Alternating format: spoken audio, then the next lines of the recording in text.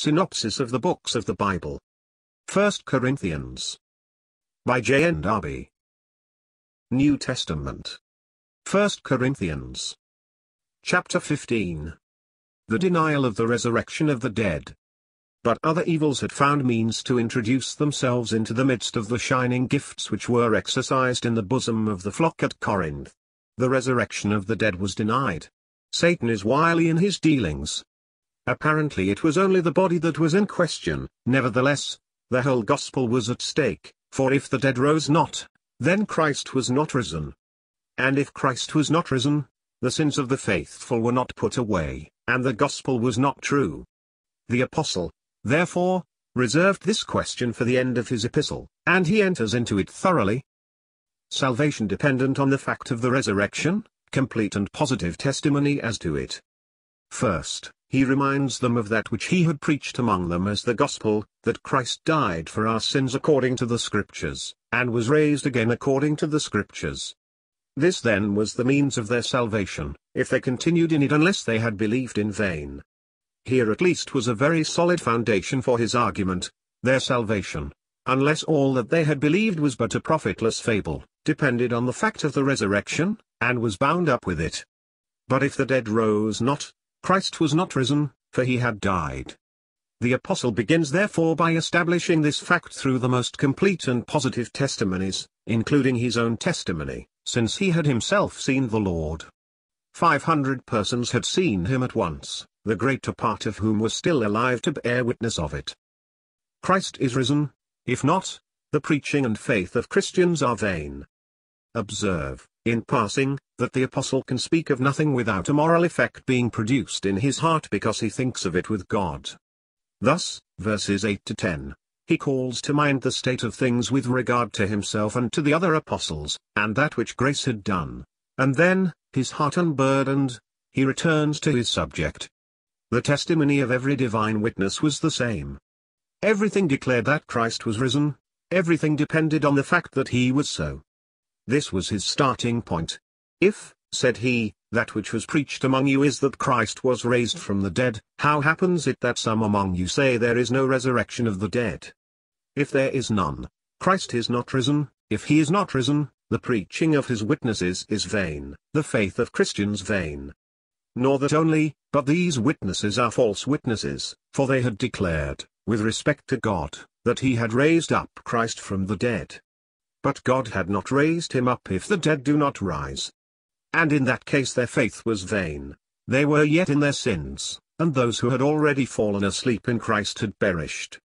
Now, if it be in this life only that the believer has hope in Christ, he is of all men the most miserable, he does but suffer as to this world.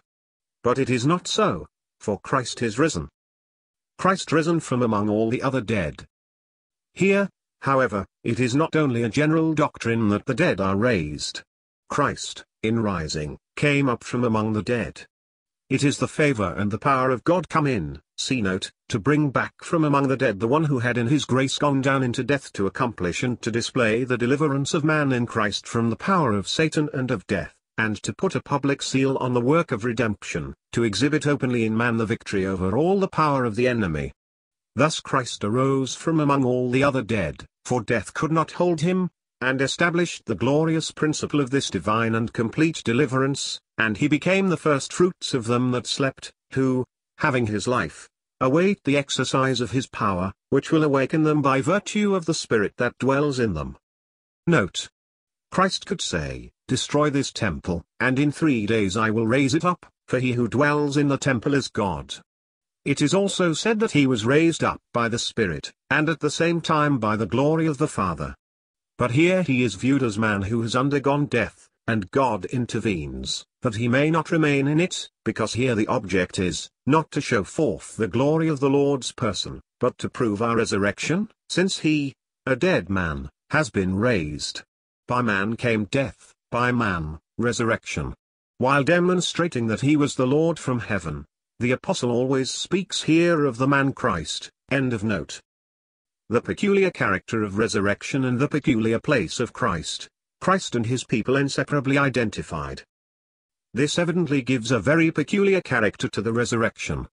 It is not only that the dead rise, but that God, by his power, brings back certain persons from among the dead, on account of the favor which he has for them, and in connection with the life and the spirit which are in them. Christ has a quite peculiar place. Life was in him, and he is our life. He gained this victory by which we profit. He is of right the first fruits. It was due to his glory. Had he not gained the victory, we should always have remained in prison. He had power himself to resume life, but the great principle is the same. It is not only a resurrection of the dead, but those who are alive according to God arise as the objects of his favor, and by the exercise of that power which wills to have them for himself and with himself, Christ, the first fruits, those who are Christ's, at his coming. We are associated with Christ in resurrection. We come out like him, not only from death but from the dead. We mark, too, here how Christ and his people are inseparably identified. If they do not rise, he is not risen. He was as really dead as we can be, has taken in grace our place under death, was a man as we are men, save sin, so truly that, if you deny this result for us, you deny the factors to him, and the object and foundation of faith itself fails. This identification of Christ with men, so as to be able to draw a conclusion from us to him, is full of power and blessing. If the dead do not rise, he is not risen, he was as truly dead as we can be. Victory over death and him who had the power of it by one who became man. It needed to be by man. No doubt the power of God can call men back from the tomb. He will do so, acting in the person of his Son, to whom all judgment is given. But that will not be a victory gained in human nature over death which held men captive. This it is which Christ has done. He was willing to be given up to death for us, in order, as man, to gain the victory for us over death and over him who had the power of death. By man came death, by man, resurrection. Glorious victory. Complete triumph. We come out of the state where sin and its consequences fully reached us. Evil cannot enter the place into which we are brought out. We have crossed the frontiers forever. Sin, the power of the enemy, remains outside this new creation, which is the fruit of the power of God after evil had come in, and which the responsibility of man shall not march. It is God who maintains it in connection with himself. It depends on him. Adam and Christ as heads of two families characterized by death and life. There are two great principles established here, by man, death, by man, the resurrection of the dead, Adam and Christ as heads of two families. In Adam all die, in Christ, all shall be made alive. But here there is an all-important development in connection with the position of Christ in the counsels of God. One side of this truth is the dependence of the family, so to call it, upon its head. Adam brought death into the midst of his descendants, those who are in relation with himself. This is the principle which characterizes the history of the first Adam. Christ, in whom is life, brings life into the midst of those who are his, communicates it to them. This principle characterizes the second Adam and those who are his in him. But it is life in the power of resurrection, without which it could not have been communicated to them. The grain of wheat would have been perfect in itself but would have remained alone. But he died for their sins, and now he imparts life to them, all their sins being forgiven them. God's order in the resurrection, its three steps, the resurrection of judgment, of those who are not Christ's. Now, in the resurrection, there is an order according to the wisdom of God for the accomplishment of his counsels, Christ, the first fruits, those who are Christ's, at his coming again. Thus those who are in Christ are quickened according to the power of the life which is in Christ, it is the resurrection of life. But this is not the whole extent of resurrection as acquired by Christ, in gaining the victory over death according to the Spirit of holiness. The Father has given him power over all flesh, that he should give eternal life to as many as the Father had given him.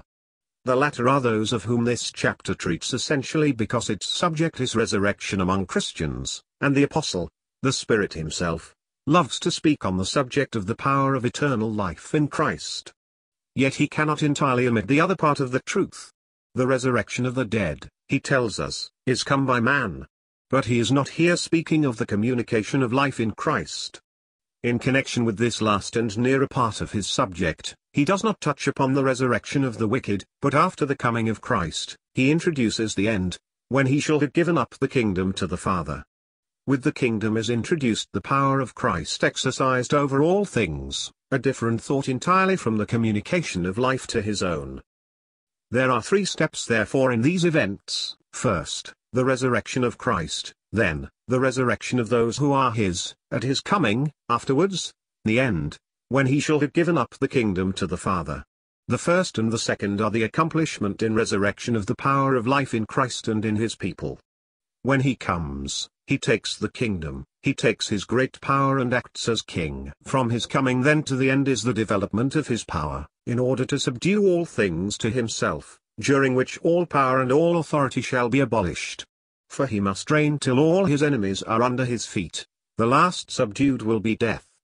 Here then, as the effect of his power only, and not in connection with the communication of life, we find the resurrection of those who are not his, for the destruction of death is their resurrection. They are passed over in silence, only that death, such as we see it, has no longer dominion over them. Christ has the right and the power, in virtue of his resurrection and of his having glorified the Father, to destroy the dominion of death over them, and to raise them up again. This will be the resurrection of judgment. Its effect is declared elsewhere. The Son himself subject as man that God may be all in all. When he has put all his enemies under his feet, and has given back the kingdom to his Father, for it is never taken from him, nor given to another, as happens with human kingdoms, then the Son himself is subject to him who has put all things under him, in order that God may be all in all. The reader should observe, that it is the counsels of God with regard to the government of all things which is here spoken of, and not his nature, and moreover, it is the Son, as man, of whom these things are said. This is not an arbitrary explanation. The passage is from Psalm 8, the subject of which is the exaltation of man to the position of head of all things, God putting all things under his feet. Nothing, says the Apostle, is accepted. Hebrews 2 verse 8, save, as he adds here, that he is necessarily accepted who put all things under him. When the man Christ, the Son of God, has in fact accomplished this subjugation, he gives back to God the universal power which had been committed to him, and the mediatorial kingdom, which he held as man, ceases. He is again subject, as he was on earth.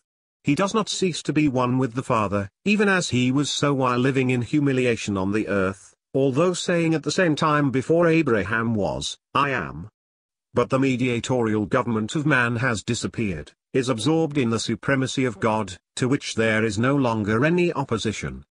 Christ will take his eternal place, a man, the head of the whole redeemed family, being at the same time God blessed forever, one with the Father. In Psalm 2 we see the Son of God, as born on earth, King in Zion, rejected when he presented himself on earth, in Psalm 8 the result of his rejection, exalted as Son of Man at the head of all that the hand of God has made. Then we find him here laying down this conferred authority, and resuming the normal position of humanity, namely, that of subjection to him who has put all things under him, but through it all, never changing his divine nature, nor, save so far as exchanging humiliation for glory, his human nature either. But God is now all in all, and the special government of man in the person of Jesus, a government with which the assembly is associated. See Ephesians 1 verses 20 to 23, which is a quotation from the same psalm, is merged in the immutable supremacy of God, the final and normal relationship of God with his creature. We shall find the Lamb omitted in that which is said in Revelation 21 verses 1 to 8, speaking of this same period. Resurrection by the man Christ Jesus, a revelation to Paul of all the ways of God with regard to resurrection. Thus we find in this passage resurrection by man, death having entered by man, the relationship of the saints with Jesus, the source and the power of life, the consequence being his resurrection, and theirs at his coming, power over all things committed to Christ, the risen man, afterwards the kingdom given back to God the Father, the tabernacle of God with men, and the man Christ, the second Adam, eternally a man subject to the supreme, this last a truth of infinite value to us, the resurrection of the wicked, though supposed in the resurrection brought in by Christ, not being the direct subject of the chapter.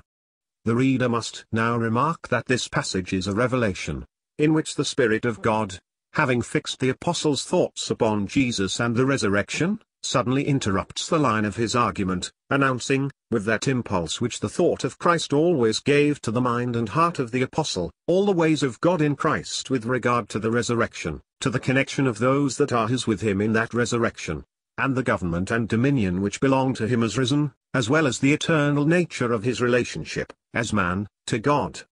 Having communicated these thoughts of God, which were revealed to him, he resumes the thread of his argument in verse 29. This part ends with verse 34, after which he treats the question, which they had brought forward as a difficulty: in what manner should the dead be raised? Baptized for the dead. By taking the verses 20 to 28, which contain so important a revelation in a passage that is complete in itself, as a parenthesis, the verses 29 to 34 become much more intelligible, and some expressions, which have greatly harassed interpreters, have a tolerably determined sense.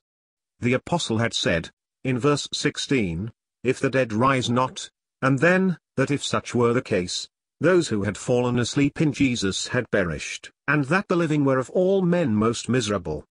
At verse 28 he returns to these points, and speaks of those who are baptized for the dead, in connection with the assertion, that if there were no resurrection those who had fallen asleep in Christ had perished. If, he says, repeating more forcibly the expression in verse 16, the dead rise not at all, and then shows how entirely he is himself in the second case he had spoken of all men most miserable, and almost in the case of perishing also, being every moment in danger, striving as with wild beasts, dying daily. Baptized, then, for the dead is to become a Christian with the view fixed on those who have fallen asleep in Christ, and particularly as being slain for him, taking one's portion with the dead, yea, with the dead Christ. It is the very meaning of baptism, Romans 6. How senseless if they do not rise. As in 1 Thessalonians 4, the subject, while speaking of all Christians, is looked at in the same way. Their word translated for is frequently used in these epistles for in view of, with reference to resurrection, proving that death does not touch the soul though dissolving its intimate union with the body. We have seen that verses 20 to 28 form a parenthesis. Verse 29 then is connected with verse 18. Verses 30 to 32 relate to verse 19. The historical explanations of these last verses is found in the second epistle, see 2 Corinthians 1 verses 8 and 9, 2 Corinthians 4 verses 8 to 12. I do not think that verse 32 should be taken literally. Their word translated I have fought with beasts is usually employed in a figurative sense, to be in conflict with fierce and implacable enemies. In consequence of the violence of the Ephesians he had nearly lost his life, and even despaired of saving it, but God had delivered him. But to what purpose all these sufferings, if the dead rise not?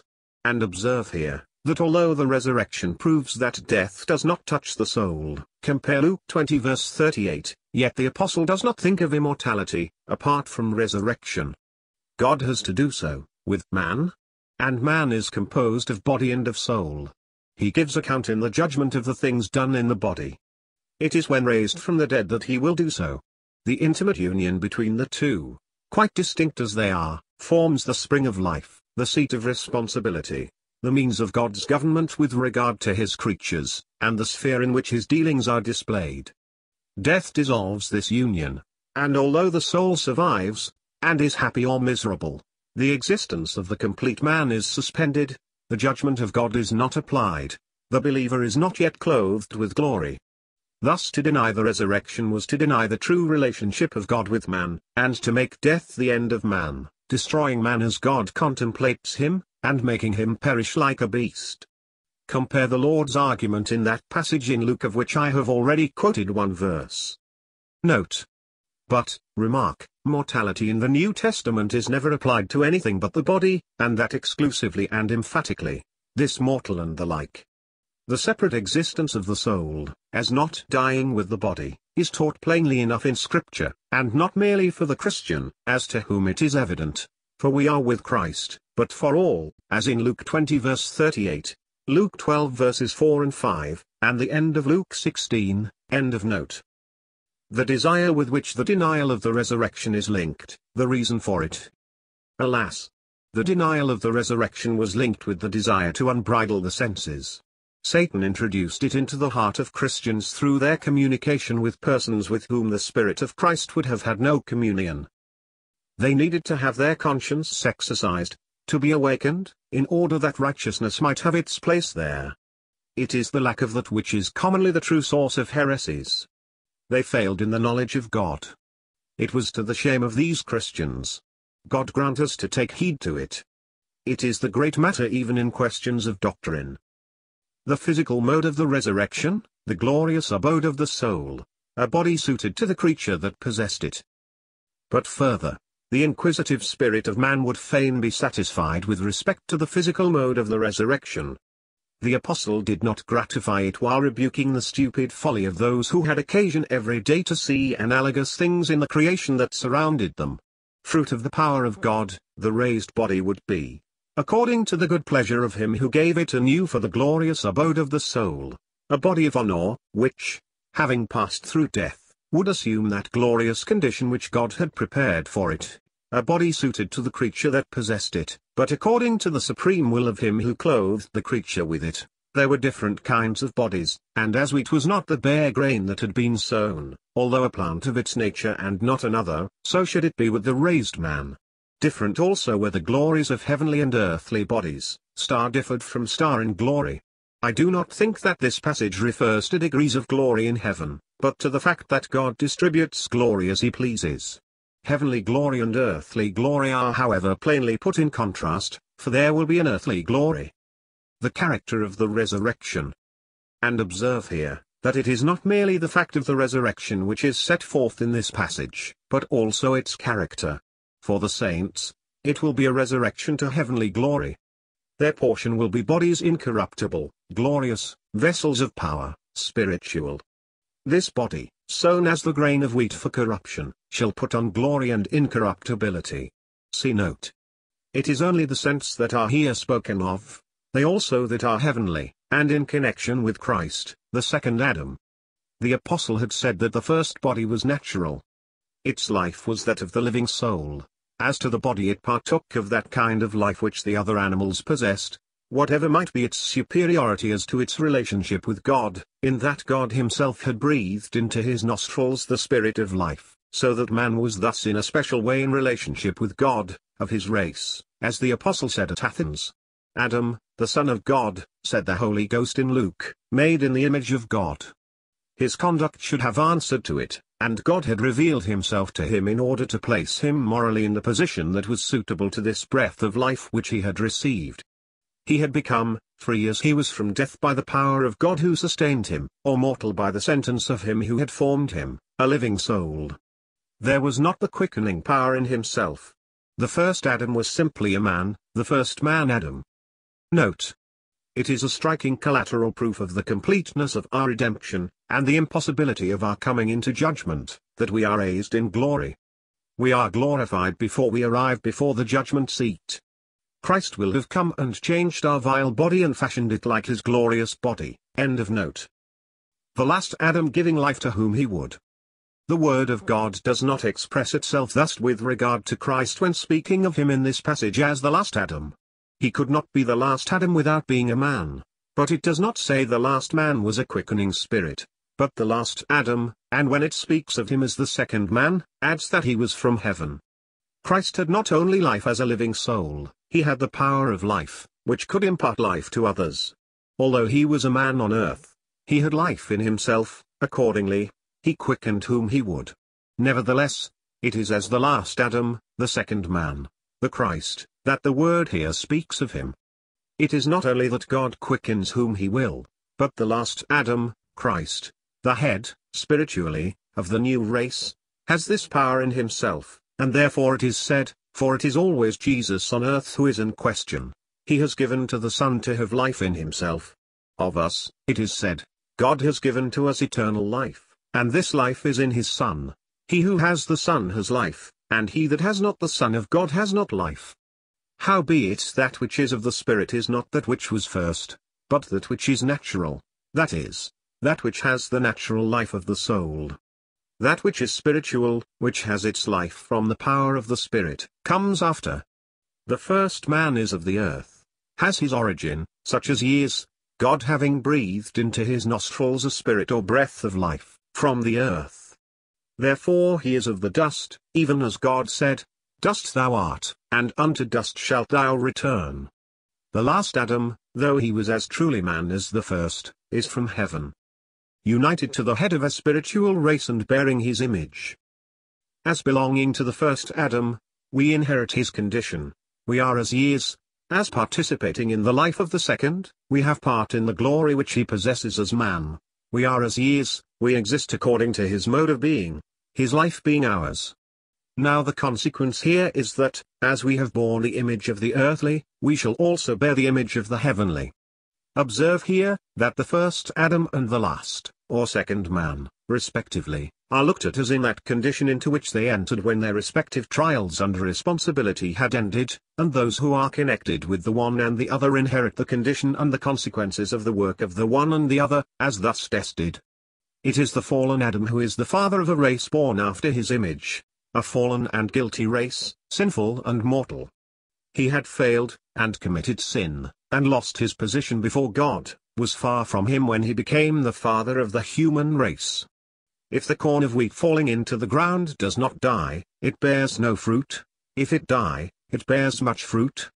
Christ had glorified God, made expiation for sin, and was raised in righteousness, had overcome death and destroyed the power of Satan, before he became, as a quickening spirit, the head of a spiritual race, see note, to whom, united to himself, he communicates all the privileges that belong to the position before God which he has acquired, according to the power of that life by which he quickens them. It is a risen and glorified Christ whose image we shall bear, as we now bear the image of a fallen Adam. Note: it is not that as Son of God he could not quicken at all times, as indeed he did. But in order to our partaking with him, all this was needed and accomplished, and here he is looked at as himself risen from the dead, the heavenly man. Thus also it is founded in divine righteousness. End of note. A positive revelation as to the enjoyment of incorruptibility by all the saints, immortality of the mortal body. Flesh and blood, not merely sin, cannot enter the kingdom of heaven. Corruption, for such we are, cannot inherit that which is incorruptible.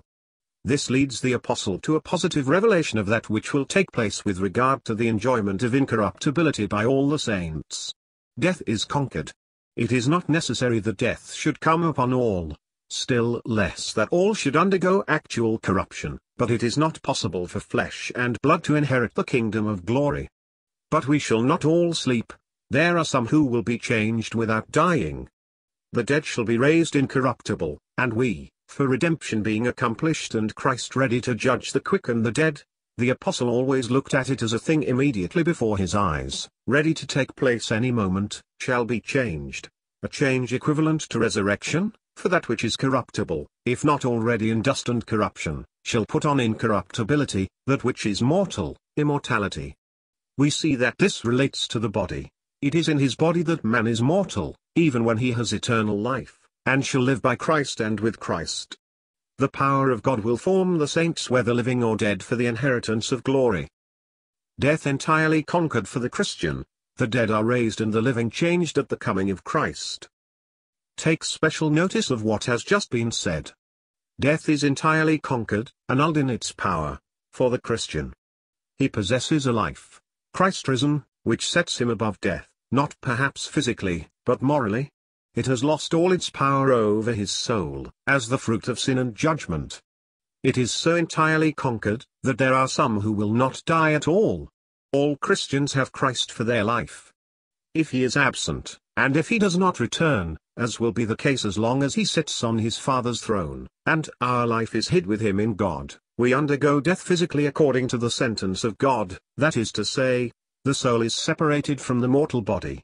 When he shall return and exercise his power, having risen up from the Father's throne to take his people to himself before he exercises judgment, death has no power at all over them, they do not pass through it.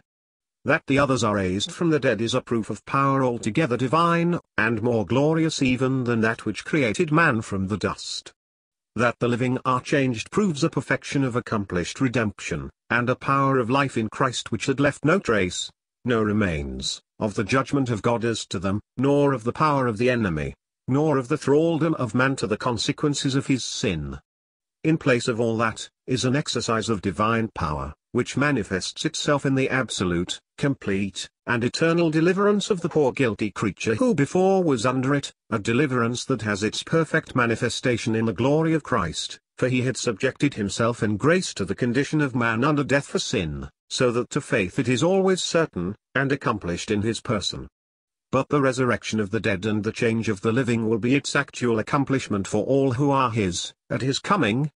What a glorious deliverance is that which is wrought by the resurrection of Christ, who, sin entirely blotted out, righteousness divinely glorified and made good, Satan's power destroyed, transports us by virtue of an eternal redemption, and by the power of a life which has abolished death, into an entirely new sphere, where evil cannot come, nor any of its consequences, and when the favor of God in glory shines upon us perfectly and forever. It is that which Christ has won for us according to the eternal love of God our Father, who gave him to us to be our Savior. The instantaneous accomplishment of this change at an unexpected moment, by the power of God. At an unexpected moment, we shall enter into this scene, ordained by the Father, prepared by Jesus. The power of God will accomplish this change in an instant. The dead shall rise, we shall be changed. The last trumpet is but a military illusion, as it appears to me when the whole troop wait for the last signal to set out altogether. Death's character completely changed by what its victor has done, fear gives place to thanks. In the quotation from Isaiah 25 verse 8, we have a remarkable application of Scripture. Here it is only the fact that death is thus swallowed up in victory, for which the passage is quoted, but the comparison with Isaiah shows us that it will be, not at the end of the world, but at a period when, by the establishment of the kingdom of God in Zion, the veil, under which the heathen have dwelt in ignorance and darkness, shall be taken off their face. The whole earth shall be enlightened, I do not say at the moment, but at the period. But this certainty of the destruction of death procures us a present confidence, although death still exists. Death has lost its sting, the grave its victory. All is changed by the grace which, at the end, will bring in this triumph. But meantime, by revealing to us the favor of God who bestows it, and the accomplishment of the redemption which is its basis, it has completely changed the character of death.